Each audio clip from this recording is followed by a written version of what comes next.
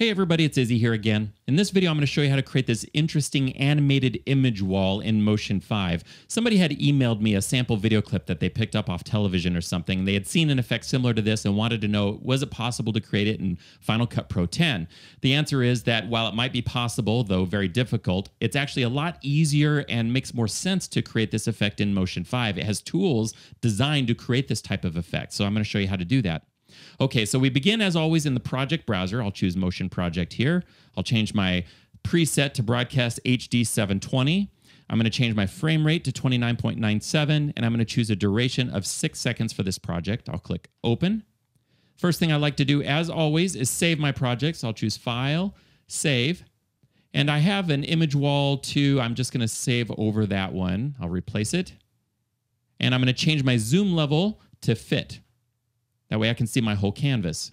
Now from here, I want to show you the media that we're going to be working with just for this demonstration. Now in reality, you're probably going to have a lot more different images than what I'm using here. I'm only using 6 different images. It looks like an image sequence here, and if I click this button, you can see that it's actually just a whole bunch of images. I have face 001, face 002, and you can see here in the preview area that I've got the images of my family members there. So it starts with Aiden, a couple images of Aiden, Blake, myself, Noel, and Trinity. And because the way they're numbered, when I click this button, it appears to be an image sequence, which is a great technique to use when you're doing this type of workflow. It makes it very easy, and you'll see here why in a moment. So I need to add this to my project. I'm just going to select it. I'm going to choose Import, and now you can see it's in my project. But I'm not going to actually work with the image sequence by itself. I'm going to turn it into something called a replicator. And the way you do that is you just make sure it's selected here in the layers list. And I'm going to click this little replicate button here. It's going to create a replicator. And now you can see it gets repeated. And a replicator is a way of creating a pattern. And you can animate it and do all kinds of fun stuff with it. But it's the easy, simple way to create a pattern in Motion 5. Now we need to make some adjustments to this. The way it is right now isn't going to work. We need to customize it. So I'll go back to the inspector. Now right now the shape is rectangle. That's fine. The arrangement is tile fill. That's going to create a tiled fill effect inside the rectangle. That's fine too, but the size is wrong. Right now I need the size to be roughly the size of the canvas. So the width of the canvas right now is 1280 pixels for high definition, although low res high def. And the height is 720. So I'll change it to that and hit return. Now you can see that the outline of the rectangle fills that perfectly. Now I need to decide how many columns I want. Right now I have 5 columns. You can see all 5 of them here. I want 12 columns for this project. So I'll just select it and hit 12 and hit return. And in terms of rows, I'm going to have 6 different rows.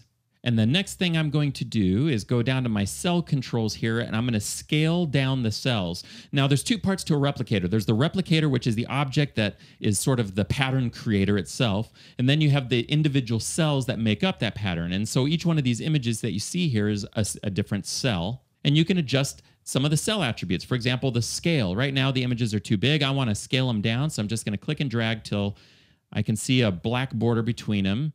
So maybe something like this. That way I've got a black border between them horizontally. And if I go back and adjust the height of this, I'm going to just adjust the height a little bit to bring them a little bit closer together. There's still going to be a black line between them, but maybe like that. There we go. So I had to adjust it slightly in order to make it appear better there on the screen. Now, if I play through this, I want you to see the chaos that happens. So I'm going to hit play. You can see it's cycling through each of the images over and over and over again. That's not what I want, clearly. So what I can do is I can turn off the option to play frames. If I scroll down here for the cell, you can see that it says play frames. What it means is it's going to play through the frames that make up that image sequence. That's not what I want. So I'm going to uncheck this, and now it's not going to play the frames. It'll just stay frozen on that first frame. If I hit play, you can see nothing's happening there. But I don't want every single cell to be the same frame. So what I'm going to do there is I'm going to choose random start frame. It's going to randomly choose from one of those 6 images for each of the cells. And then it won't play through it. And you can see just by checking that, there's a lot more variety now in this screen. And if you don't like the way it comes up here, if there's too much of repeating of the same stuff right next to each other, for example, then you can just keep clicking this generate button, and it's going to choose a new random seed until you find something that you like. Now for this project, it doesn't really matter, so I'll just kind of click through it a couple times, and it doesn't need to be perfect. Now, of course, I'm using only 6 different frames. If you were actually doing this, you might want to use a lot more frames than that. One thing else I should point out about those frames is that I made each of the images the exact same pixel dimensions. That might be something you want to do when you're creating your own image sequences. Okay, so I'm going to leave it right here for now. Now you can see if I play through it, nothing happens. It just sits on each of those frames. So this is kind of the second stage in our animation. That's where the whole wall appears. But now we need to animate it onto the screen. And to do this, we're going to select the replicator here in the layers list. I'm going to go to my behaviors pop-up menu. I'm going to go down to the replicator category and choose sequence replicator.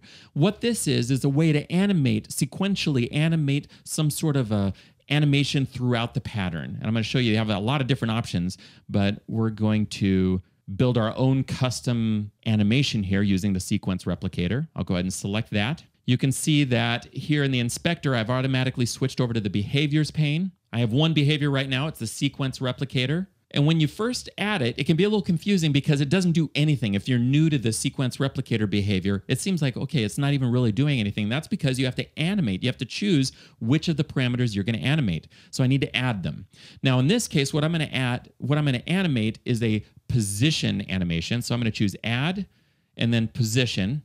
And then from here, I can animate the X or the Y, but what I want to animate is the depth. I want to have things come from what appears to be sort of behind the camera and then fall into place. So I need to animate the Z.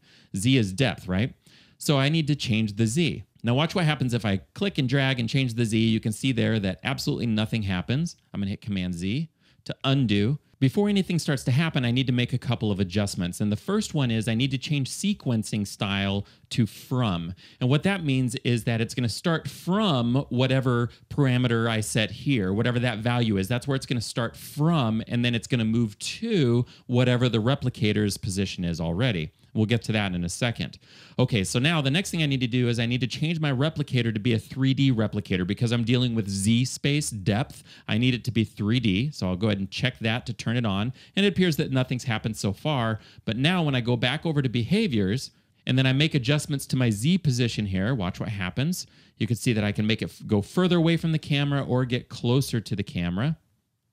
And what I'm going to do is have it start from pretty high, maybe like this, and then I'll hit play here. You can see that they're falling into place, okay?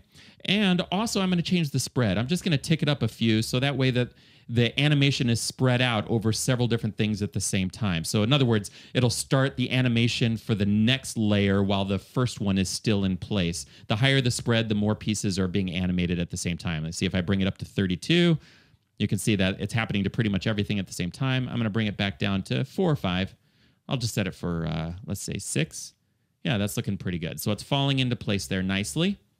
The other thing is the traversal is set to constant speed right now.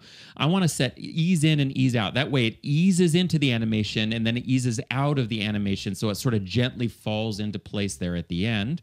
That's looking pretty nice. I will also add another parameter that I'm going to animate. So I'm going to choose add opacity. And while this is still playing, I'm going to change the opacity to 0. And what that means is it's going to start totally transparent, and then it'll appear as it's falling, and that'll add to this sort of appearing. There you go. Yeah, that's looking pretty nice. So I'm animating both the opacity and the Z position. Now, I could, of course, if I wanted to, spend some time fine-tuning this, but there's one more additional thing that I want to change, and that's on the replicator itself. So while that's playing, I'll go ahead and select the replicator inspector pane here.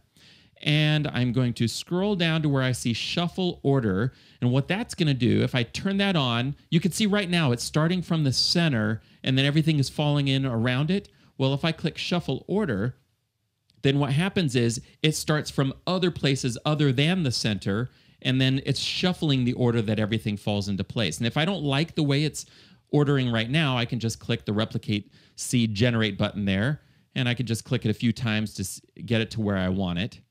And let's see how this is looking here. Okay, that seems fine to me. I'll go ahead and hit pause, move the playhead back to the very beginning, hit play, just to see how it falls into place to make sure everything's good. Yeah, that's looking pretty good.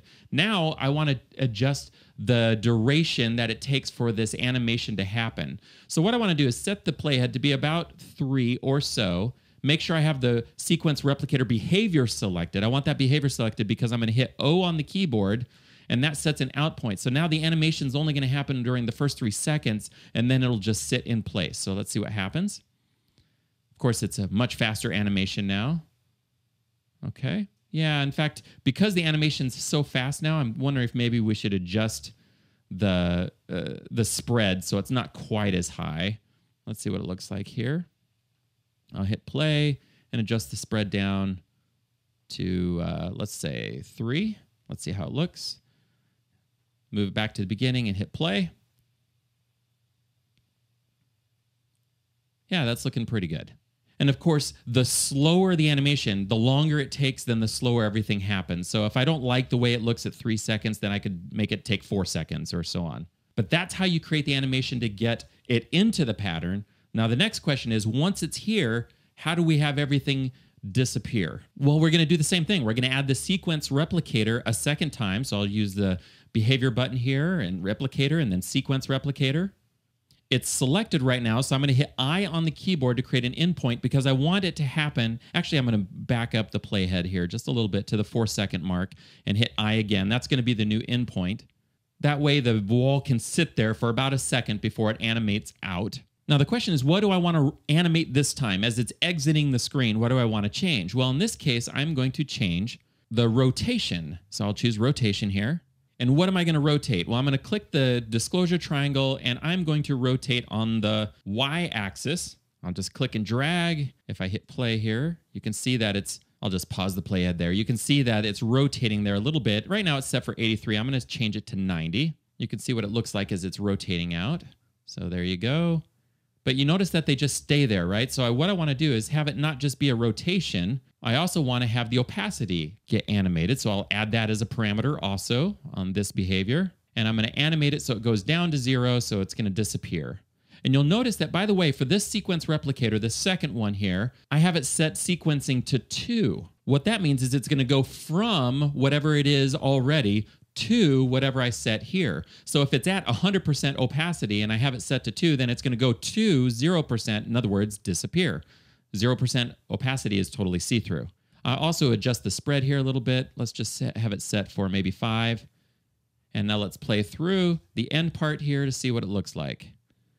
Okay, that's looking really cool, right? But there's one major problem, and that is it's not starting in the middle and working its way out. That's what I want it to do for this part.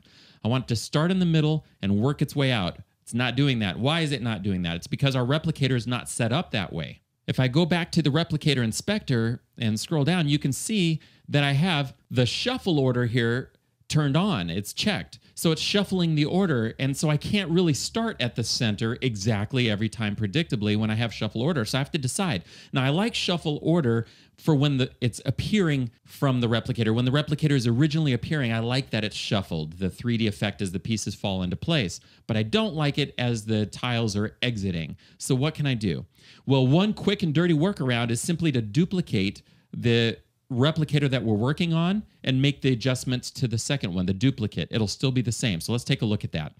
What I'm going to do is select my replicator here. I'm going to hit Command D on the keyboard to duplicate it. Now you can see I have it here a second time. Now with the replicator selected, I am going to move the playhead approximately to the, let's say, somewhere between 3 and 4 seconds. So I'll just set it for here, and I'll choose I on the keyboard. I'm going to set an endpoint there.